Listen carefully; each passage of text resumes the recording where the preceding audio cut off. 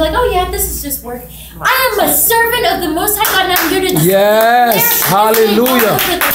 Yes. So when I was there, he said, and I said, okay, so you've told me all these things. What do you want me to do? What do you want me to do? Go and tell her what I've told you. And I'm like, no, but no. See, I don't know her.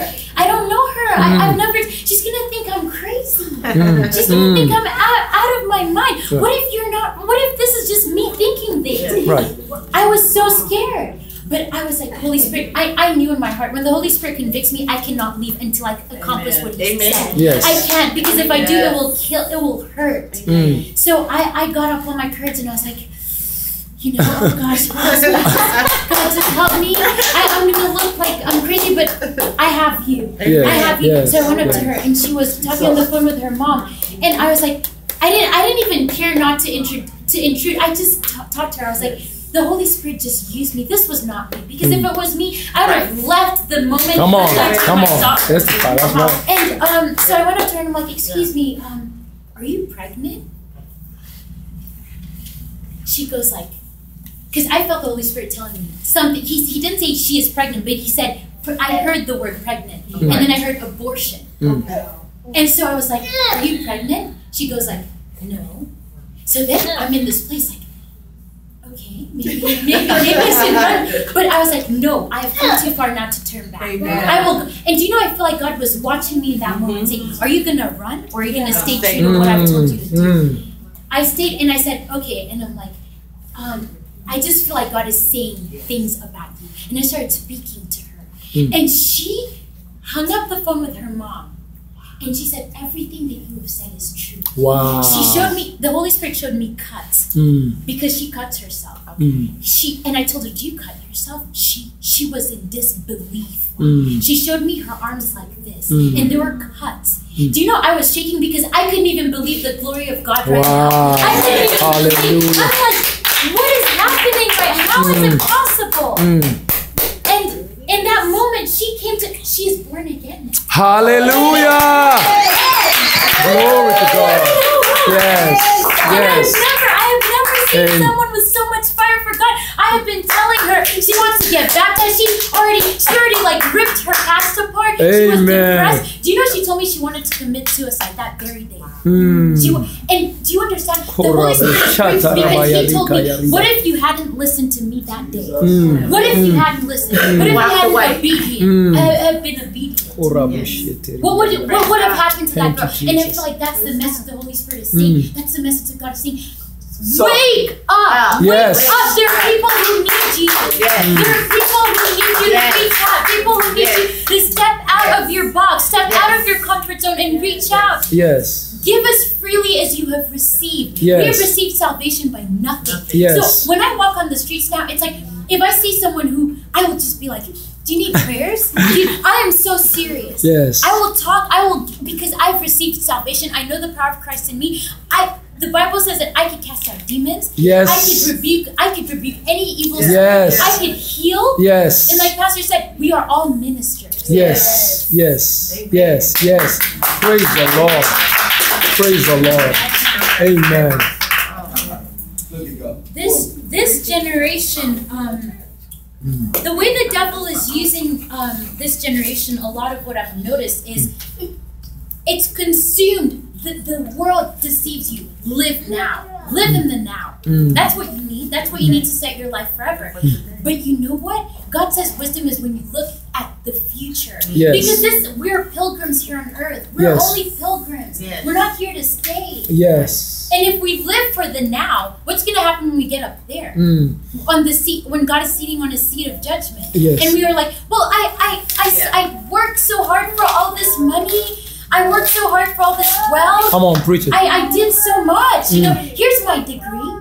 Talk about it. Here's my degree. What am I gonna do? Do you think your degree helped out people to come to me? Do you guys know the ultimate most? Honestly, I've come to a place in my life where I realize there's nothing that is of any meaning when you think about Jesus. Yes. Nothing. Yes. Nothing. You could go through life, and I've realized that now. I live every day like God, what do you want me to do? I'm ready. What do you want? Where do you want to take me? I am ready. I will go. Because this life we have been brought to salvation, first of all, because Jesus loved us, but secondly, to spread the love and spread the joy and the peace and the truth. Gospel preachers. That's what we're supposed to be. Amen. Hallelujah.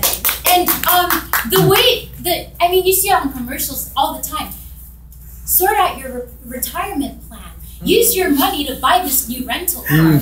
Use your money to, take your wife on a beautiful vacation. All those things. God never said they were bad. But what the devil has done is he uses them as distractions. Yes. Major distractions. Yes. There's nothing bad about education. I'm not speaking against education. I'm not speaking about enjoying yourself on a vacation. I'm sure God wants you to enjoy yourself on a vacation. But when you focus on those things instead of thinking about the poor, thinking about the needy, thinking about where's this all gonna go? Do you know everything will fade away? Yeah. Come on. Fade away. That's right. That's right. But we need to be focused on the things that are to come. Come on. The things that are to come. And we need to stop thinking about how to make my life comfortable right now. How do I make myself comfortable? How do I improve my standards of living? When people are struggling, they are dying on the streets because of food, no water. That is like, what are we doing? If you even have a bed to sleep on, you are blessed. Come on. Praise the Lord. Praise the Lord. What are we doing? Thinking about retirement plans when we can put our faith in God. Say, God, I'm going to give, and I'll trust that you'll come on. That's right. Praise God. You will sort out Praise God. Praise God. If we just had a heart of giving instead of taking and saving up, do you know the proverb says, if you're stingy, you will lose it. That's right. Lose. And trust me, oh my gosh, you just have to be able to give. Yes. Say, God, I'm not going to try to think about my future standards of living. I'm going to think about, you've given me this money right now. How can I use it to glorify you? And yes. God will return, he will return all that stuff. Yes, yes. Amen. Jesus actually himself, he modeled these things for us. We have no excuse. That's right. At all. Come on, speak it. That's right. You know what he said to his disciples? He said, and then he told them, go into all the world and preach the good news to everyone. Yes. You know, I had to come to a really hard place in my life because the past week, God has really been putting correction and discipline and humility in my heart. Because he showed me things about myself that I didn't even know were there. And I was like, when God corrects you, you feel so sad. You're like, God, I don't know because I love you. And I can't believe this heart is filled with so much deceit. Yeah. This flesh is so not of you. Yeah. But I feel like he had to remind me that to show me what his great deeds are for those who he loves.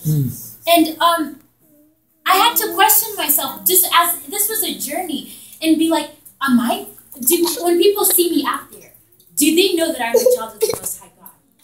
And do you know, even now, it has started to go even into the way we dress. Youth around the world, it may seem like everything's failing, but I'm telling you, the Spirit of God is moving to the point where we actually start thinking, am I dressed modestly before God? Am I dressed in an appropriate way to represent the kingdom of God in a world that is not? And it's absolutely insane because these are the end days. The end days, God will pour out his Spirit upon people. Old men will dream dreams. Yes. Young people will see vision and prophesy. Yes. Praise God. Praise God. Hallelujah. Hallelujah. Amen. Amen. Amen. We have no excuses when the Son of Man returns. That's right. We have no. 1 Thessalonians 5, chapter 5, 2-8 says, the day of the Lord's return will come unexpectedly, like a thief in the night. Wow. When people are saying everything is peaceful and secure. Sounds like a retirement? That's right. Does it not? Yeah.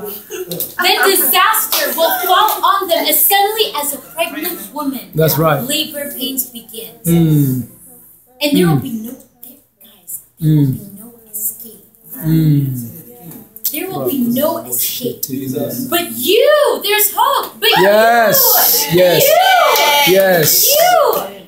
aren't in the dark about these things. We're not. Dear brothers and sisters, and you won't be surprised when the day of the Lord comes like a thief. We'll be like, glory, hallelujah. Hallelujah. We knew this. Praise the Lord. We have lived our lives for you. We have lived our lives for for you, God. Yes. Yes. And you won't be surprised when the day of the Lord comes like a thief. For you are all children of the light. Children of the light. Yes. Children of the light and of the day.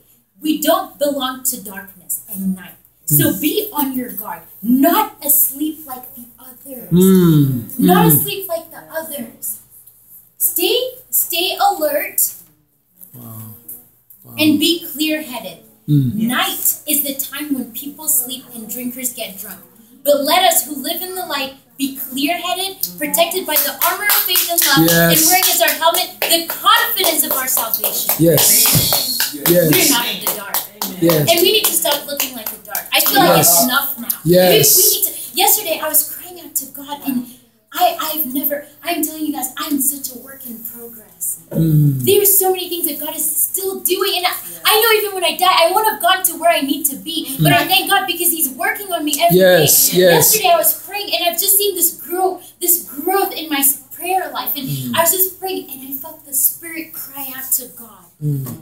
Is it not enough? Have I not done enough? How long, God? How long will this keep going on? How long will I have to bear this pain? Do you know we grieve the Holy Spirit by not doing what God says? Amen. And God tells us to go preach the gospel, so why are we not? Right. By that, we're grieving the Spirit of God. And I felt like I was crying out, God, how long? Return. How long till you return? Yes, because Lord. not enough people are living out the gospel of Christ. Not enough people are going out of their comfort zone, allowing themselves to be labeled as weird, as you know, you're not normal. I take pride. Yes. Yes. Because when you know you're normal, you're not doing right by God. Yes. God says we're not born to be of the world. That's right. That's right. Preach it. Hallelujah. Amen. Hallelujah. Bless the Lord. Thank you, Jesus. And you know what's so beautiful about our God, you guys? He gives us free will.